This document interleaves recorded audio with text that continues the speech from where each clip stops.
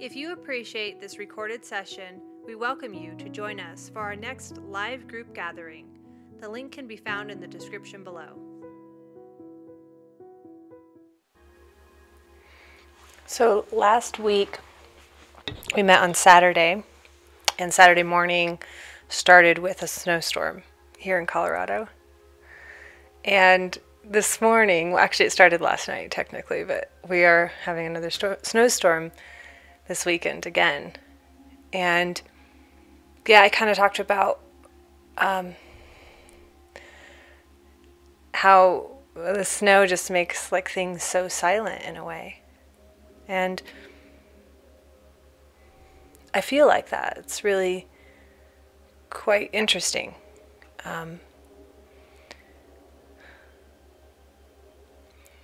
And this day, like today, I noticed that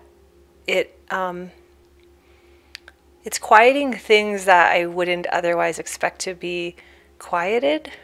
Yeah, without going into too much details, people around me and things that are coming through them in the household. So, yeah, it was really cool to see. I was sitting there this morning working on my computer and having coffee by the fire, and I just noticed like a different quietness in the house. Not just through like physically me not speaking, but other people's tendencies being quieter. Yeah, it's really beautiful. I feel like happy when people receive that, even if they don't know that's what they're receiving or that's what's happening, because I can kind of feel that silence changes things on a different level when we can, even if we're not consciously knowing we're receiving it, but I can feel it being received. So that was kind of neat this morning. I also see that silence illuminates things, that there's this spatial quality of the stillness or quietness. And it opens space for expression to come through. And then it's sort of like I'm seeing this like a slingshot almost of that space opening for expression and then slingshotting back into something dense or something ego contracted. And I see that in people around me.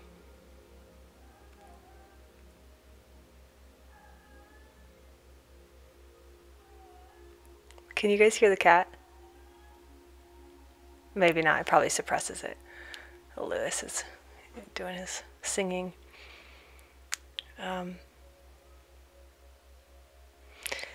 Yeah, and I guess, so the other thing I was thinking about as I was getting ready today to meet with you was I felt like because of the silence, I had a decently busy week, and for some reason there's something in me that's even more quiet, like I have less doing energy, just sort of resting, kind of doing some business tasks on the computer. You're not really doing much, even though it's kind of technically like a rest/work day, which is fine, but I just noticed like there isn't anything specific. I feel like the silence shows me, like it like empties me in a way. And so as I was getting ready, I was kind of like, my impulse is to not talk at all. My impulse is to just stay quiet, to stay in stillness. And then I am like, okay, but I'm going to meet with the group where it will be expected for me to chat with people or interact. And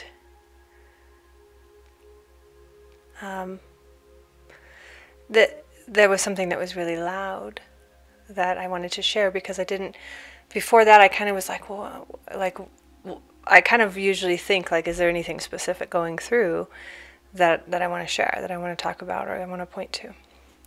And there wasn't until I was realizing how empty I felt. And the silence. It was like, because in the emptiness, I was feeling like I don't have anything to give. Like I literally feel emptied out. Like I don't have any energy to give. I don't have any specific thing to say. And yeah, in that, it was sort of like, I can't give you this anyways, because you already have it. So I can point to it. I can invite us to cultivate together our attention to move and listen and feel into the silence, which I hope my aim is good. But I can't give you what you already have. Like there's a lot I can give you, right? I study human behavior. I study psychology. I study non-duality, spirituality constantly. There's like a lot of knowledge in my brain about the different things, techniques and practices and all kinds of things that we talk about, right? And those are kind of things that I can give you in a way, right? We can like directly look in the relative at. And I feel like I do a lot of that with you guys. We engage a lot with the relative stuff, which is good and helpful and needed in our spaces. But I love the reminder that just naturalness of weather brings to remember the silence that we can't get because it's what we are. It's what we already have. It's our nature to be still, to be quiet. And that doesn't, like you never find silence without sound. You never find stillness without movement. But there is a specific quality of what I'm calling stillness or silence that is kind of crucial to return to come back to. This is why I just deeply love the winter, and living somewhere where we have 4 seasons, because we have the winter where it reminds us to go dormant. It reminds us that that's a part of nature, to come back to ourselves, to come back to our most immediate experience, right?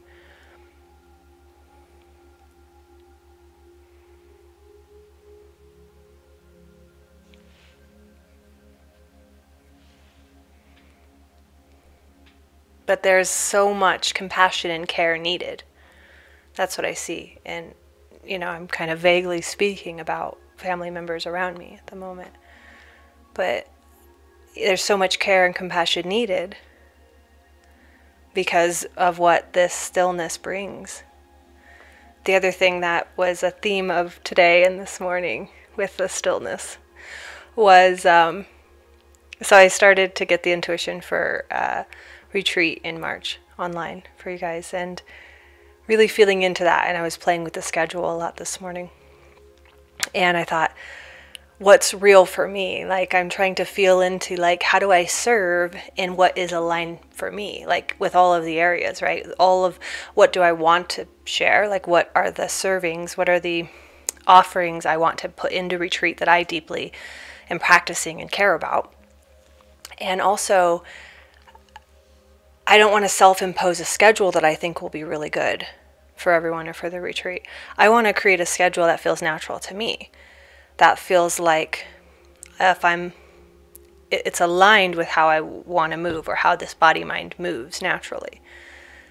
And so I was feeling into that. And so it was sort of like, I've been feeling into that in just like all areas of my life and where I'm putting my energy, and like intentionally recognizing where I'm putting my energy in my day and my week, which is something I haven't really done before. Kind of just let life throw me around a lot, which was fun.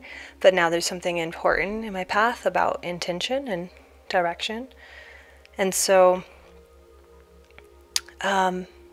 yeah, what was it? Wednesday, I think it was Wednesday or Thursday. I don't know. There was a day where I was like, I don't feel called to work that day, to serve or to be giving anything that day of the week. And that's kind of a day where I like to be in the studio now that I have the art studio. And so I was like, I don't want to give that away for retreat, so I can put this idea that like if we had a longer retreat it might be better, or whatever self-imposed mind idea that I put on it. What was real for me was that I don't really want to be serving on that day, people. So then I got the intuition that, well, how about I just make it a day? Because it's also the balance of, I do value and want to give you guys a decent time frame and retreat, and there's the balance of that and care for that. So I got this intuition that I'll just make a silent day. We'll have a bonus day at the beginning of retreat, which will be all silent rounds.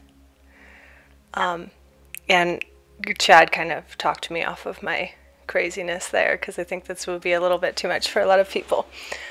But so we balanced it. It's a day of a lot of silence to start the retreat, which I feel will be so valuable. Like the intuition was coming from creating that, like, well, I can still be there with you guys in just a different capacity. And that's kind of what I feel called to do. And there's something about starting with silence. There's something about the base of experience to be the stillness or the silence.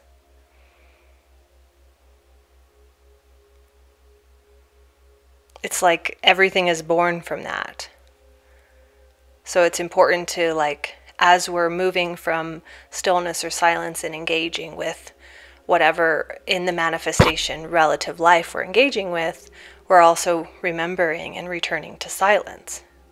That, and in the silence is really where the de-identification process happens, where part of it happens.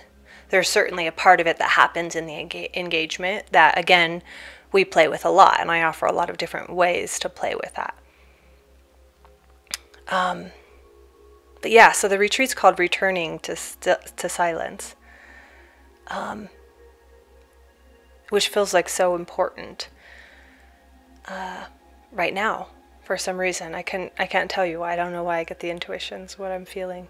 I'd imagine if I had conversations with each of you, then it would probably align with something that's coming to you as well, I'd imagine.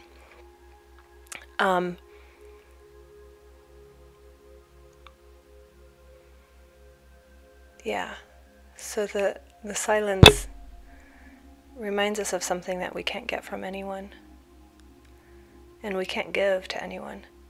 Like, as much as I would, in the last couple weeks, having my mom live with me, as much as I would love to give this to her, I can't. But when I stop needing to, or when I stop wanting to give this to her, the snow comes today and somehow transforms the energy of the room. In moments, in pockets. Not totally, but in pockets. There's like total pockets of stillness, like nobody's talking. No words are being had. It doesn't mean she's like meditating with me and sitting in total stillness in that way, but there's a stream of consciousness that had breaks today that was like, wow, this is really interesting, because I don't know, a part of my human heart is like, if I could give one thing to someone that's suffering, I would give them this. I would remind them of this. I would remind them that all of that conditioning and all of that suffering isn't what they are. But I can't do that.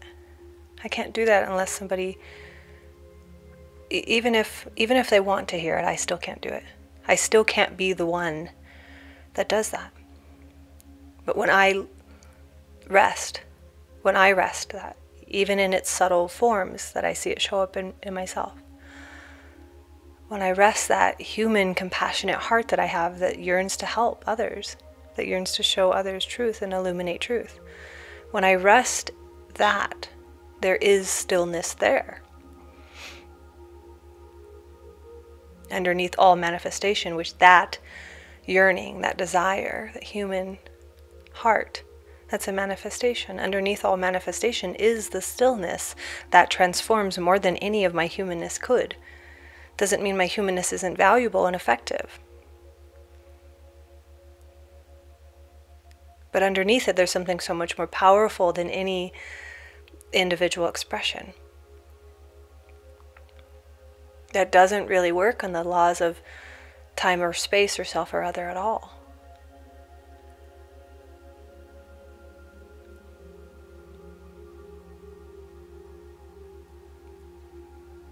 And I would imagine you guys probably have a lot more to teach me about this part of life than I have to teach. Because I was telling Angela, I was like, I feel lucky that I haven't had, not like it's a bad thing, but I just haven't really had much of the experience in the last 6 years of being around people that aren't on the path. My life has literally ended with any friendships or any relationships prior to path, and then it's just been like 6 years of diving into retreats, being with other people that understand the language, that are working on their stuff, like surrounded by it, and haven't had very much experience of people outside of it. So there's something I do feel fortunate for that, but there's a part of learning how to interact with people that are just being themselves outside of it that I need to learn, that I'm learning. That life is saying, okay, this is a part of it too.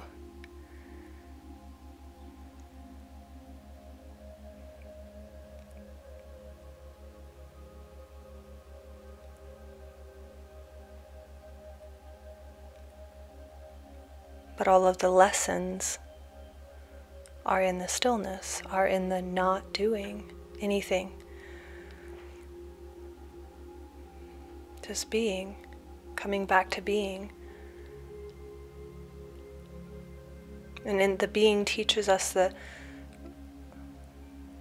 appropriateness of when to engage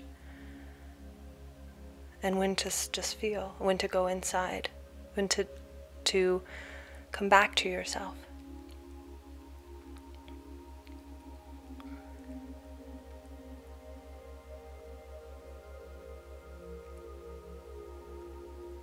But it takes this very nuanced orientation to discernment, to know what it feels like when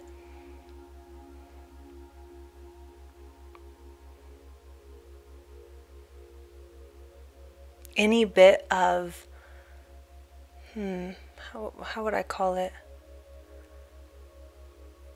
Directional delusion is happening, I guess. When there's any bit of any energy that's trying to direct. Because any bit of energy trying to direct will be coming from some, even if it's subtle, way of seeing this or that. Any bit of direction always comes from a sense of separation on some level. There's nothing that needs to be directed if there isn't the belief or the energy of separation happening.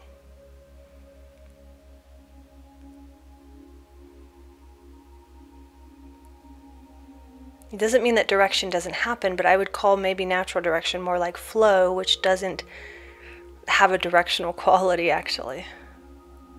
It's different. But I guess when we hold any sense, this is what I'm seeing, like when we hold any sense of right or wrong on any level, or me or them, on any level, even though there's relative truths and there's relative practicality to that, when we energetically hold it,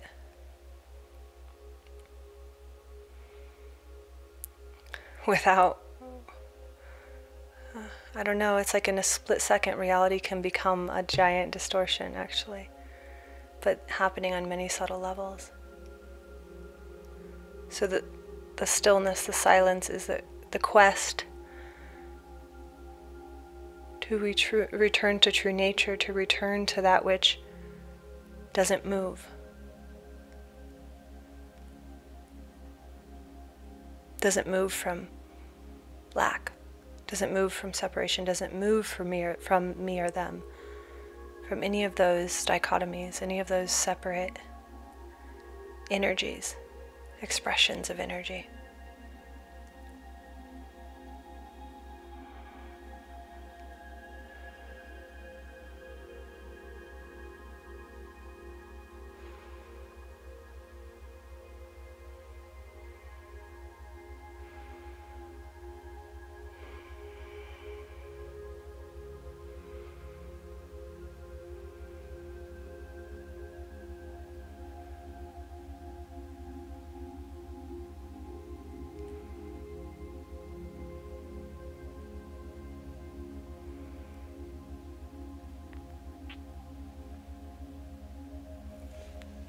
And actually the stillness is really loud, which is a funny paradox.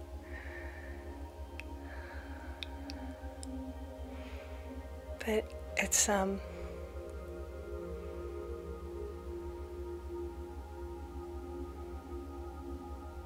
got a depth.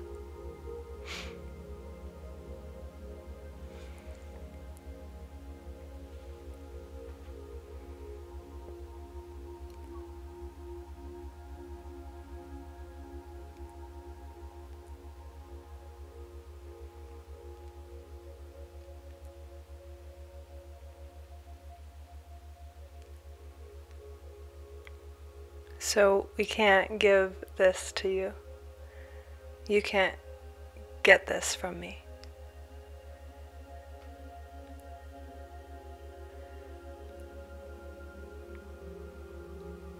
You can only be invited to see, to stop and see. This is always here.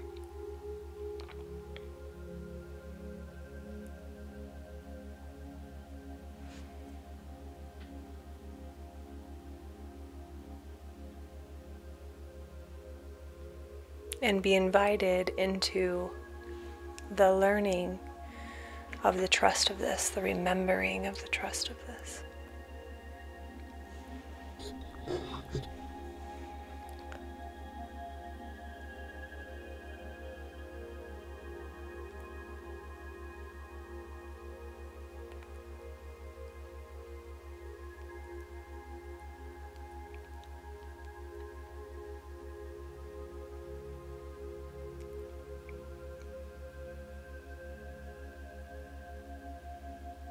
But it's pretty radical in a way. To live life this way is to fully surrender all personal direction to life. All selfish orientation.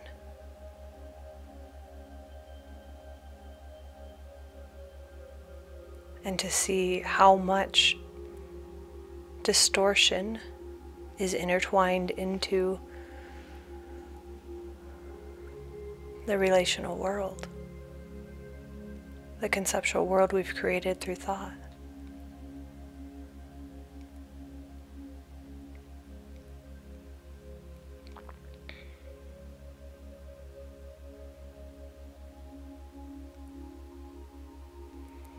And how we actually don't have to interact with it. Like there's a mechanism that can stop interacting with it. And it's sort of like living curiosity. I really was curious with my mom coming to stay with me how that would happen, how that would unfold. Would it trigger me? Would it trigger me into interacting in a familiar way that I used to be, the person I used to be, the pattern I used to be with her? And it hasn't at all, which is really interesting. But it has triggered some subtle bits of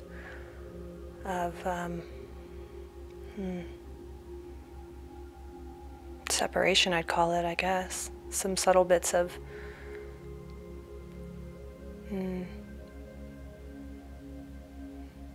experiencing in moments she is her and I am me. That bit has showed up. Or it's triggered like this I feel bad for her story, that I wish she wasn't struggling. Which, not to deny, again, the relative heart and compassion, but I just see when I hold that, and it's subtle, it's so subtle, but it's like I just see it and I feel it. I'm very curious to it, to see what's happening in me, like what is this inspiring in my behavior, and how is it affecting her, and to see these moments, to just be present for them. It's like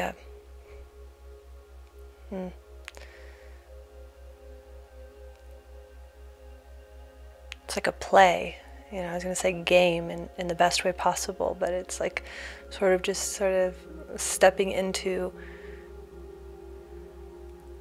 just staying present to see the dream and the not dream interact with one another, to see how the story plays out and how the conditioning, it's like,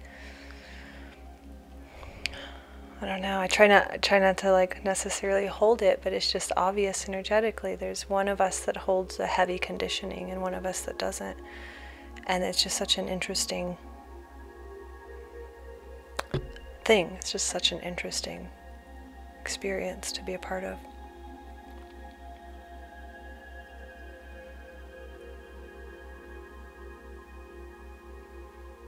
And I really feel everything is here to see clearer.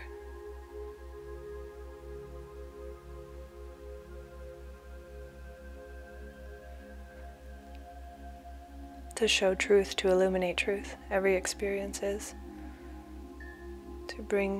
It's like shining light on the places that need to be embodied or seen, or energies that need to be expressed.